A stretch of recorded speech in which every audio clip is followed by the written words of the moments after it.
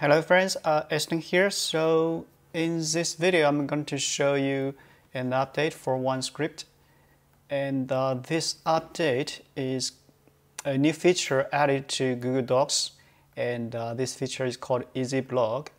So basically this new feature in Google Docs is allow you to post a blog from this document, basically turn this document into a Google blog. And so let me just give you a very quick demo here.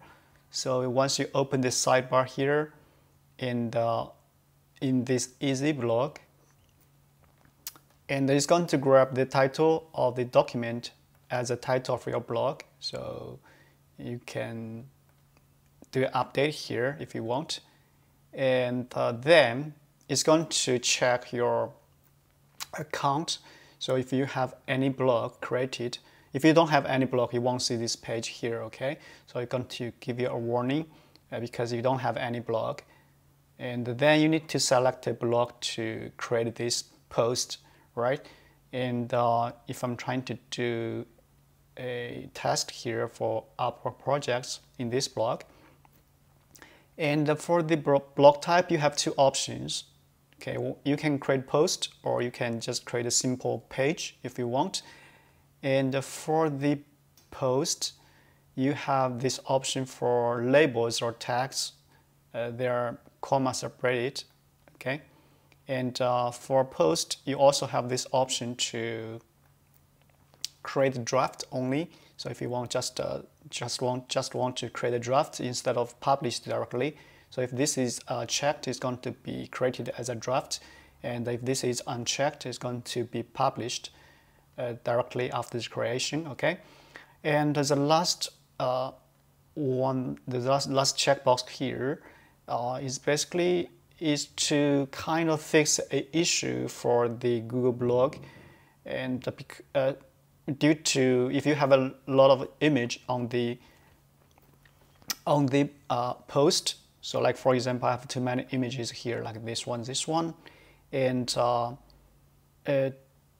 because we have some kind of issue for some themes, they are not loaded if too many image, so it's going to only load a few of the posts.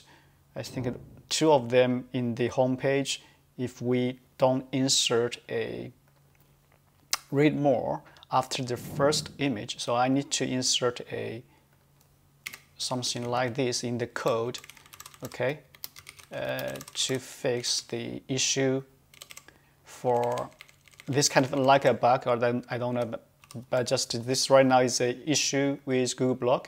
So by default this is checked. So I'm going to show you what I mean here after I have this post created. So then if I'm trying to create, it's going to take the whole document and create a post in my blog.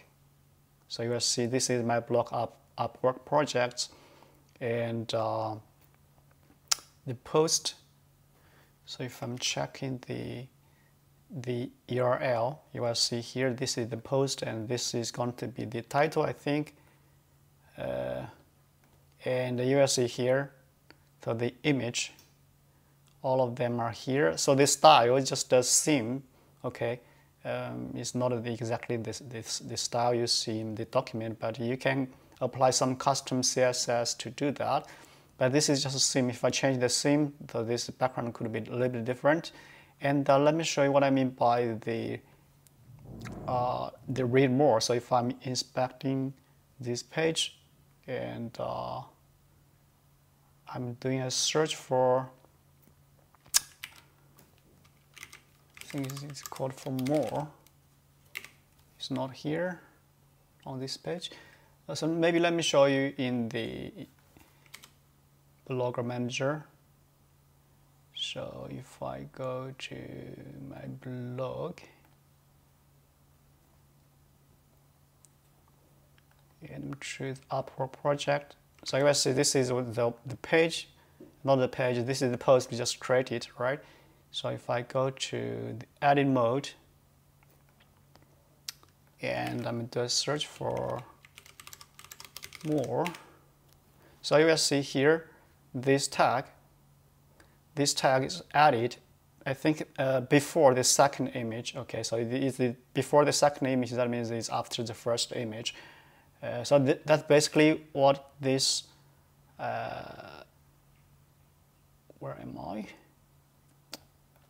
So this one, insert read more after first image, is basically what this checkbox is doing, okay, in the blog for you. And you also can create a page if you want. So if you select a page, and then you don't have the option to add tags because the text is only for post, and you don't have the option to create a draft page. So right now we don't have that option in the API, so you can have a page created. So if this is a page, so let's say this is a OneScript page test, and in the same blog I can create a page by using this document, and I think the content is basically the same, but you will see this is a P, so this is a page, it's not a blog, right? And the content, I think, is basically the same. And you will see in the blog manager here. So if I go to the pages, so you will see this is the page here. And we also have this more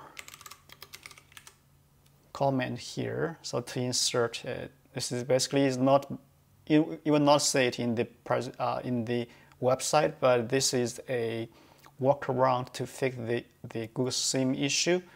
Okay, so this tool, I think, is kind of handy if you do a lot of posts, and especially I think the Google document may be a little bit easier for the layout if you want, and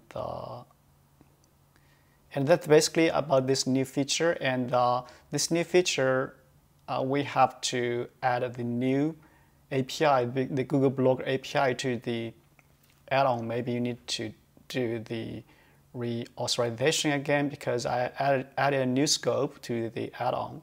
Okay, so I think that's it for this video. Thank you. Bye-bye.